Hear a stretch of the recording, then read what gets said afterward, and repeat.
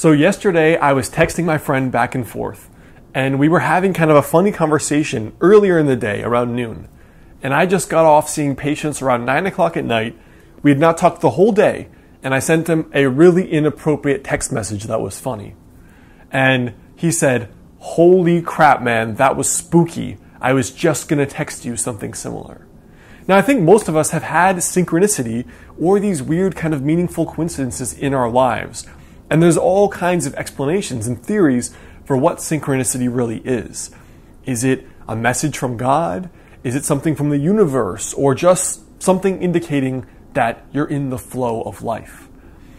Even Carl Jung, who created the term synchronicity, believed that synchronicity was what he called an acausal meaningful connection.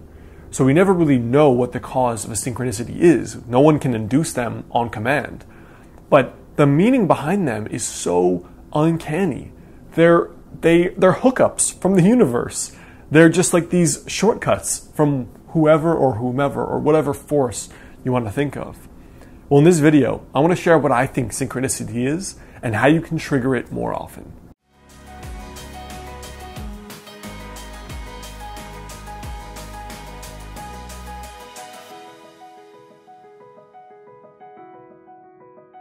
Hey guys, Alex Hine, author of the book Master the Dizzle. Now for me, one of the things that helped me create more synchronicities, these weird coincidences in my life, was actually journaling. So it was journaling that not only helped me turn many of my goals into specific actions, but also helped me get more in tune with my intuition and in terms of how I wanted to improve my life or change my life and really tap into whatever that feeling is, the body intuition. So I've included a free journaling worksheet and a series of emails that can help you begin journaling. It's the first link right there in the description. One of the craziest synchronicities in my life was when I was leaving China. I was 24 years old, I think. And I hadn't really bought myself any souvenir from the year living there, besides a really cool tea set. So I'm in the Beijing airport, and I'm just going through the bookstore because I had a couple hours for my flight. And I picked up this one book in a tiny little bookstore filled with like pop culture books. And the book was filled with like all these cool Chinese medicine practices and herbs and acupuncture, massage, a philosophy on longevity and how to live to 100. And that book I took home. It was like about this thick, 1,000 pages. And every Sunday for about 5 years, I would spend 2-3 hours translating it just for fun. Because I thought this was the stuff I always wanted to learn since I was a kid. Now, you'll never believe what that book was. Because I got that book at 24, 25. I went back to school to do my doctorate in Chinese medicine at 29, 4 or 5 years later. And guess what that book turned out to be? The most important book in all of Chinese medicine. So think about the level of coincidence there. I picked a book up from an airport, not a Chinese medicine shop. What are the chances they had this 2,000-year-old text? Very unusual. It was the one book I picked. I translated it for fun for 5 years. And then I come to school and learn it's the most important book in the world for my profession. That's pretty insane. So how do I make sense of all this? How do you make sense of synchronicities in your life where you meet that one person at the right time, where you get that hookup to your dream job and it was effortless? When you meet a friend you haven't seen in 10 years in the weirdest, most unusual part of the earth. How do we make sense of these? And how do we make them happen more often? So here are 3 things I know for sure about synchronicity. The first thing is that synchronicity indicates that there's some deeper force occurring every single day that links all humans, and maybe other things too, but links all people regardless of space or time.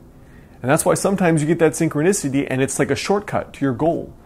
Sometimes you meet a person in a completely different country that you haven't seen in 10 years, that just statistically is not possible. So it shows to me anyways, proof that there's a deeper force connecting people, and that somehow, non-materially, we are all communicating in some way or some fashion in our world. The second thing I learned is that the way to induce more synchronicity, in my mind, the only way, is by following intuition. I find that if I ask for things to happen, whether through attention or prayer or things like that, more synchronicities will occur. But the only way they show up is non-linearly. not from a logical sense. Like I can't control or predict when it's going to happen. You have to let them find you. And that's the crazy part and the frustrating part. Because you're like, yeah, I want a $100,000 raise, send me money, hook me up, God, make it rain. And then you're like, crickets. That's because we can't control it. It's not linear. This whole idea of intuition, synchronicity, and the flow, and it all comes when you least expect it, or at least when you don't expect it. But what I know for sure is that over the last 6 months, as I've done exercises for my intuition, and as I've been blindly trusting my intuition, the number of synchronicities has been off the charts on a daily basis. I mean, insane. Now, the last thing I've learned is that intuition by itself, which I know leads to synchronicity if you follow it, the only way you can feel intuitions is if your mind is quiet. So that means when we're rushing from our job, we're like, oh, gotta go, got 2-3 minutes. I gotta read Alex's book in 30 minutes, blah, blah, blah, blah. Yeah, boring, that's some old shit. And then we go to work, then we go to the friends, then blah, blah, blah, blah. This doesn't even give the space for intuition to happen. It's like when you're dating someone or you're at a job and you get so caught up in some aspect of the person or getting paid a lot at your job and you're working so many hours you don't have time to think and feel, do I even like this job? Do I resonate with this person? And so the prerequisite for intuition is inner calm. And the prerequisite for synchronicity is intuition. So here's your homework. Here's your mission to become a magical manifester. The mission for more synchronicity is, number one, to spend more time writing down your intuitions. I actually track them now. Those ideas you feel in your body where you're like, ooh, yeah, I should do that. So whenever I feel that, I just write them down and then I do them. Maybe it says go to the bookstore. Maybe it says read that book. Maybe it says take that coffee meeting. You do that and express your goals, write them down, visualize them, think about them as much as possible.